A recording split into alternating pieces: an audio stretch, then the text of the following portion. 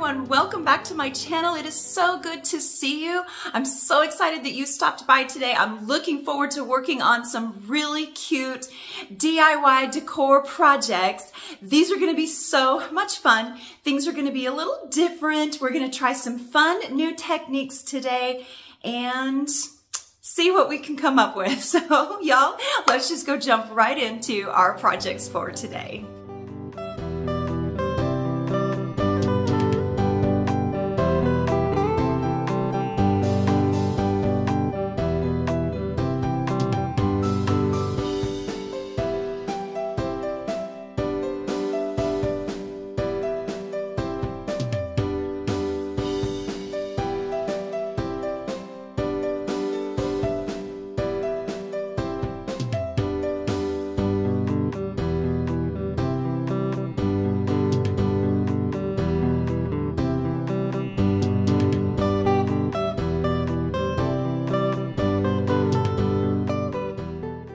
All right, y'all, are you ready to jump into project number one? I am so excited about this project.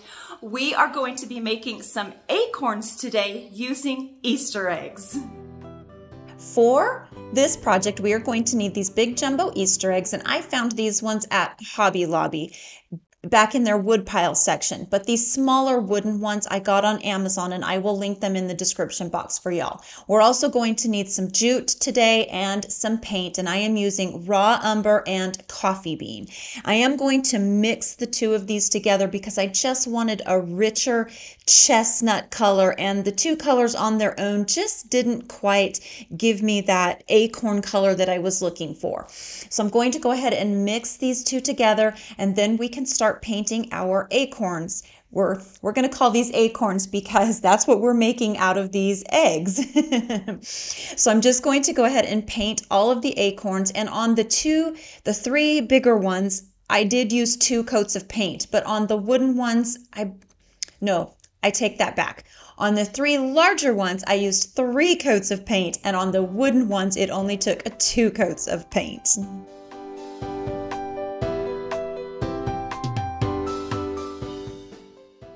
After letting our first layers of paint completely dry, I'm going to come in with a dry brush. I'm using some black chalk paint and a stippling brush here, and I do dab off most of the paint because I just want to add a little extra depth and dimension to these. So I'm going to very lightly, with a gentle, light hand, just brush on some of these black chalk paint strokes, and I kind of just do this haphazardly, although I do try to keep all of my strokes going the same direction. And it just kind of adds a little extra depth and dimension to these. All right, so now we're going to get on to the fun part, and this is where I really had fun with these. So for the acorn tops, we are going to need some jute and some clear tacky glue and also some hot glue. And for the smaller acorn, I just used a thin jute, but for the larger acorns, I am using a bit thicker of a jute. So to get this started, I kind of wound the tail end of my jute into a really tight little circle, and I'm going to dab on some hot glue and then attach that little tiny, just our starter round here, I guess you could call it. I'm going to attach that to the top, and then we will just go around and around and around this until we get, the size of a cap, acorn cap that we want on this. And so for this part, I am using the tacky glue because it dries clear, and I didn't really want any of that hot glue to show through because hot glue doesn't always dry clear, and it sometimes leaves those weird like bead things, and I really didn't want that on these. So I am using the clear tacky glue, and I just spread a thin layer of the tacky glue, and then I kind of do a couple of wraps, and then I will add some more glue and do a couple of wraps, and I just repeat this entire process until I get that acorn cap to approximately the size that I would like it.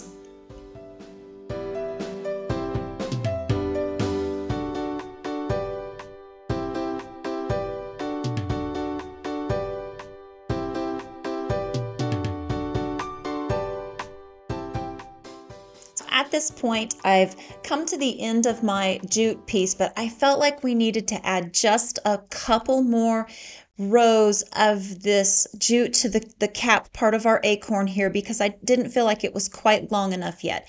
So I just used a tiny dab of hot glue to restart my next row so that that jute end would, be quickly held into place to give me some instant hold. And then I just continued wrapping a couple of more wraps. And so I didn't come all the way down to the very center of the acorn, but just about 2/3 of the way. Y'all, look how cute this is. I am loving this project so far. So now we're going to go ahead and add a stem, and I am using some wired jute here. It's like a really deep brown, almost chestnut colored wired jute. And I just dab a little bit of hot glue onto that and then stick the stem into place. And then I did come in with a much shorter piece of jute and just kind of wrapped around the bottom of that stem to kind of just cover up our hot glue. And then I added a little bit of tacky glue and just really pressed this into place, almost kind of mushed it in there so that it kind of just became one with the rest of that top part of our acorn. And this is how it looks. So cute. I just love it. So I'm going to go ahead and repeat that exact same process to our larger acorn.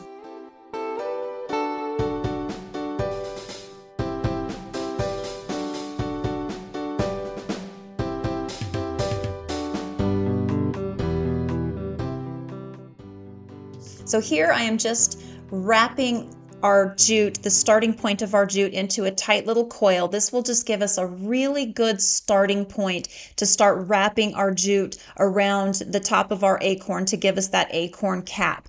And something to be mindful of here is to try and get your little starter piece as center on the top of your acorn as you possibly can. If you get it a little off center, as you begin to wrap, you might get one side that's just a little shorter or longer than the other. So try to just get it as close to center as you can on the top of the acorn.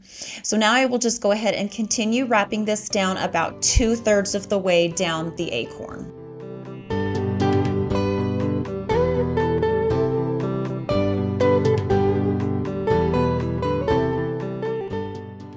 As I get to the very end of my final wrap here, I am going to use just a teeny tiny dab of hot glue to securely hold that end into place, just to give it instant hold. Otherwise, because sometimes that tacky glue takes a couple minutes to set up. So the hot glue just gives us an instant hold so we can quickly move on to the next step.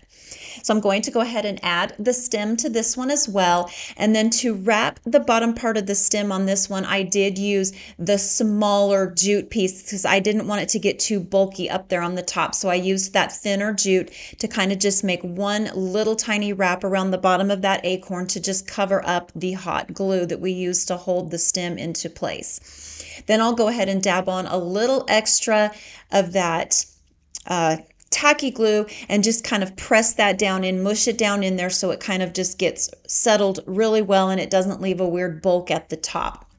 Y'all, aren't these darling? I just love how these have turned out. Oh my gosh, y'all, what do we think of these darling, darling little acorns? I love them. I love how these turned out. I think they're probably my favorite. Well, actually, I think I have 2 favorites from today, or maybe I have 3. I love how these turned out, y'all. They were so much fun to make and so easy. And I think you should recreate these and let me know how they turn out because I think you'll have fun with these.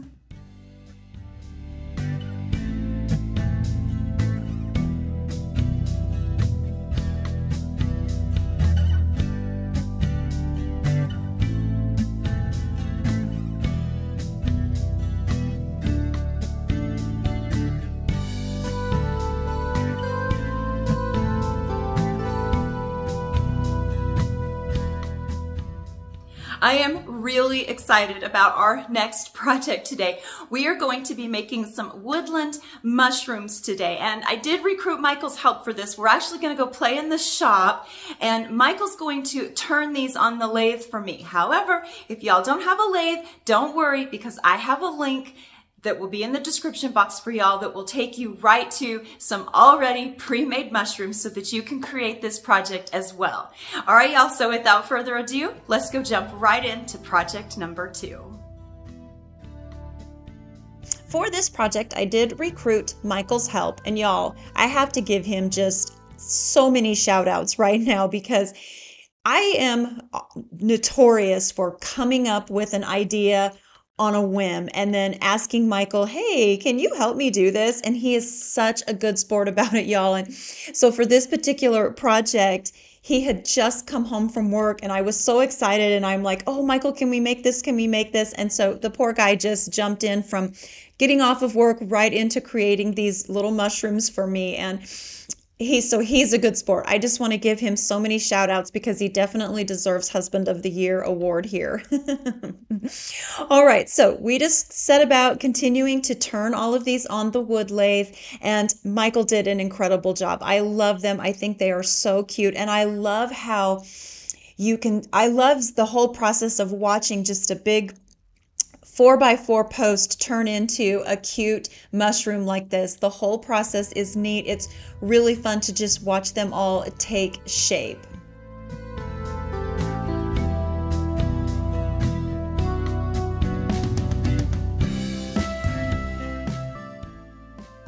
Now we can go ahead and move on to staining our cute little mushrooms, and I'm just using some Waverly Antique Wax and some Waverly Clear Wax for these. And as I started brushing on this this antiquing wax, I wasn't sure I was liking it. So of course I brushed some off and then I wiped it off a little bit because I do want to bring out that wood grain and make it more of a stained effect here. But yeah, I just wasn't liking this color. I felt like it needed to be just a little darker, a little richer to kind of just give it more of that deep woodland look to it. So I added a little bit of black to my antiquing wax, and I might have, when I said a little, I actually might have added too much.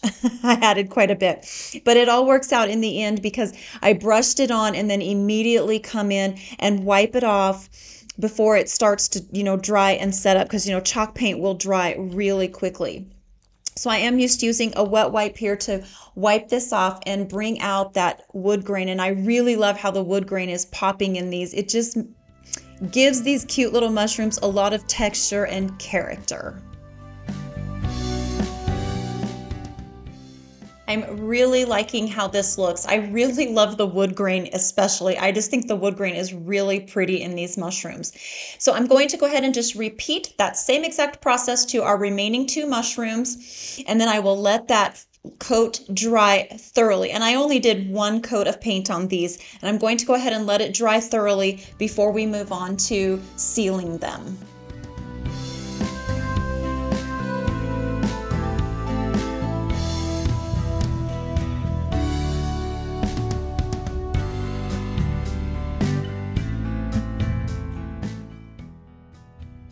I am really loving how these are looking, y'all. I just think that wood grain is so pretty in them. So I'm going to go ahead and stain our very last mushroom and then let them sit and dry thoroughly before we move on to sealing them. So they have now completely dried, and I'm going to go ahead and just give them a very liberal coat of this antiquing wax. And this is what's going to seal this. Yep, I can talk. This is what's going to seal our mushrooms. And I do use a really liberal coat over all 3 of them. And then I will leave that wax on for a couple of hours and let it kind of just soak into the wood before I move on to buffing them.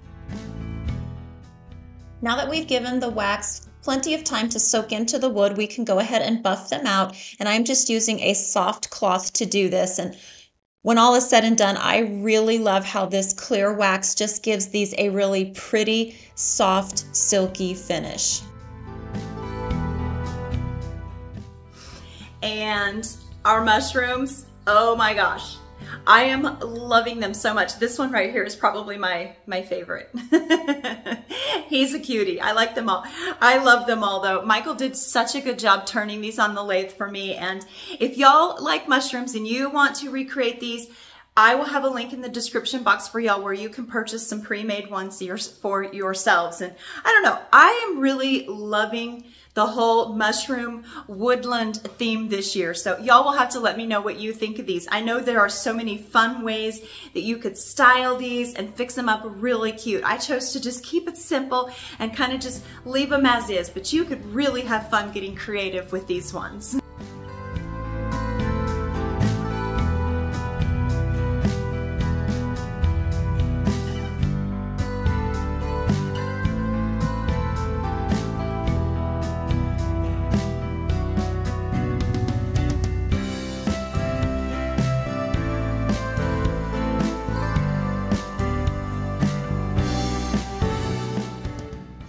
Our very last project for today is going to also be just something fun and whimsical. We are going to create a really cute pumpkin stack. So let's just jump right into project number 3.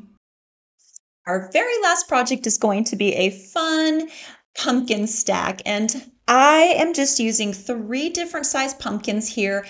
I found these at various places. I've had them for a while, so I'm not really even sure where each of them came from. So we'll need our pumpkins. We're going to need some flour, which you'll see why in a little while, some paint colors of your choice, and then I'm also using some of these fun fall picks. This is some pops that I found at Hobby Lobby, and then of course these beautiful leaves, and I love the color tone of all of these leaves. And then I'll probably use a few of these little acorns and some of the pine cones off of that stem.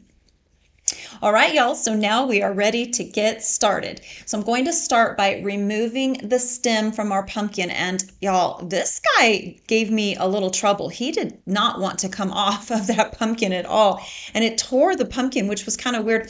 So the outside of this pumpkin was kind of it almost felt like leather, but I know it's not leather, obviously, but it was kind of a weird leathery feel. So anyway, it did tear it, but I think all is good here. We'll be able to just fix that. The paint will kind of hold it back down in place, and I did dab just a tiny bit of glue in there to kind of hold it down. So the first color that I'm going to use is this folk art, and it's called Cinnamon Swirl. I believe that's what it was, or Caramel Swirl, but I will have all of the colors listed in the description box for y'all.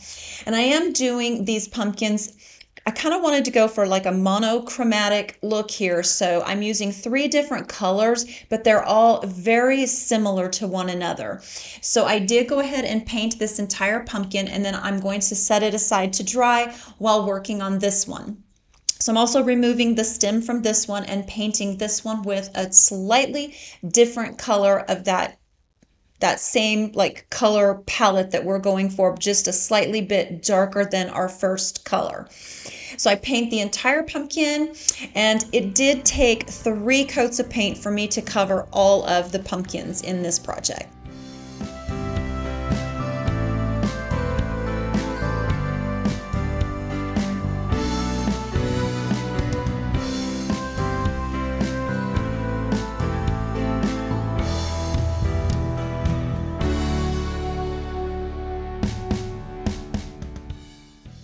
After getting our initial 3 coats of paint onto these pumpkins and letting those first layers thoroughly dry, we're going to come in with just a little tiny bit of paint in the same color.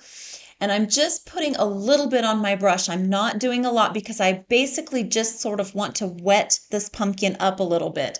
Then we're going to come in and sprinkle on a whole bunch of flour, and I was pretty liberal with this. And then you want to let the flour just kind of sit there for a couple of seconds before brushing it away. And to brush it away, you definitely want to use a very soft brush for this. If you use a brush that's got really stiff, hard bristles, it'll just wipe all the flour away and kind of defeat the whole purpose. Look at how this looks, y'all. I'm really liking this technique.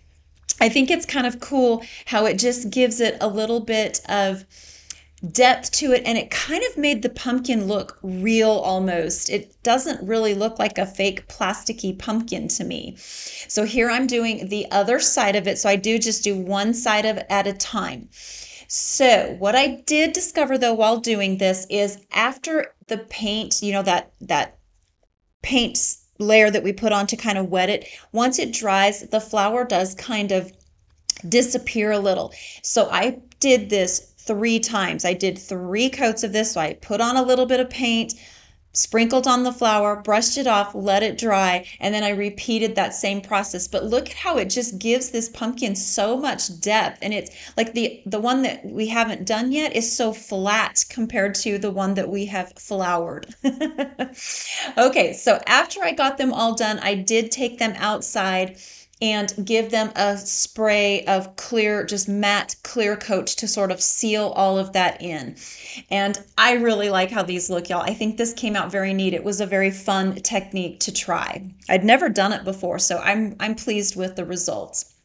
All right, now we're going to go ahead and stack all of our pumpkins together, and I'm just going to use hot glue to do this step.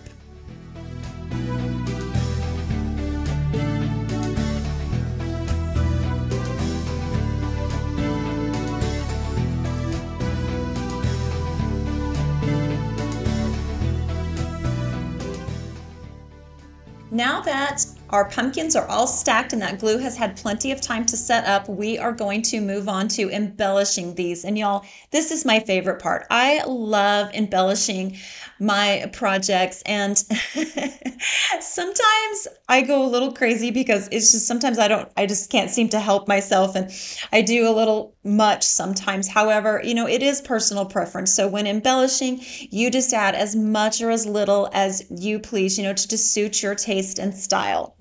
So I'm going to go ahead and just add some leaves, some of these big jumbo maple leaves all the way around the circumference of my pumpkin stack, and I just layer them on the bottom pumpkin and the middle pumpkin.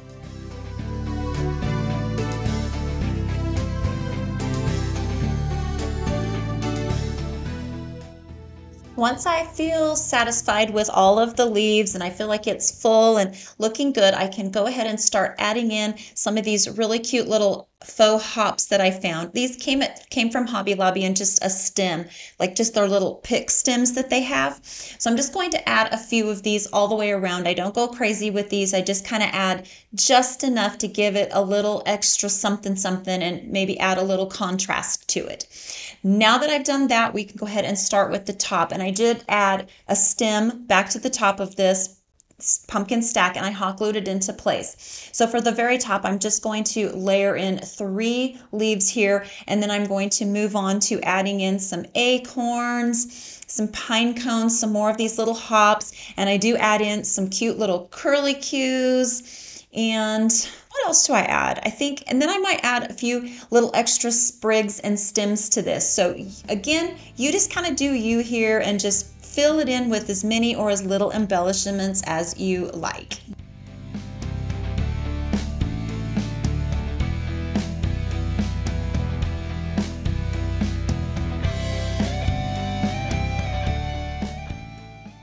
To finish our pumpkin stack off, I'm going to add just one last little sprig to the very bottom. I kind of like how it just added a little bit of character to our pumpkin stack.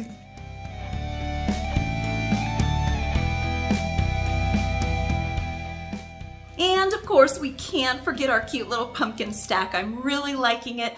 I like the color palette a lot. I think that's my favorite thing about the entire pumpkin stack.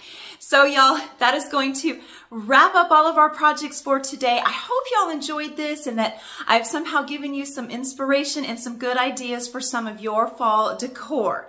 Let me know down in the comments below which of these projects was your favorite from today.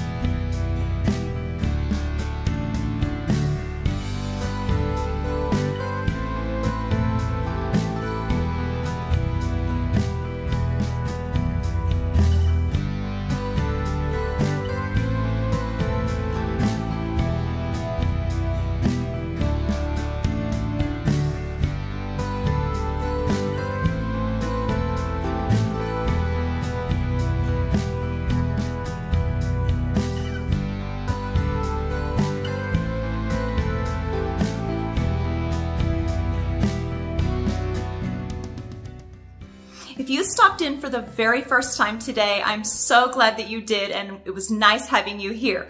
I hope that you enjoyed this, and if you did, please consider hitting that subscribe button and joining my little tiny YouTube family. Alrighty, y'all, that is it for today. Thank you again so much for stopping by today. I really do enjoy your company, and I appreciate so much that you take time out of your day to come and hang with me. I look forward to seeing you all again next week for some more fun projects. We're actually going to jump into some trash to treasure type projects. I'm going to challenge myself to go shop on a budget and look for pieces that we can incorporate, that we can kind of upcycle and incorporate into our fall decor. So y'all come back and see me again next week. Until then, y'all take care, and I will see you soon. Bye. And that's a wrap.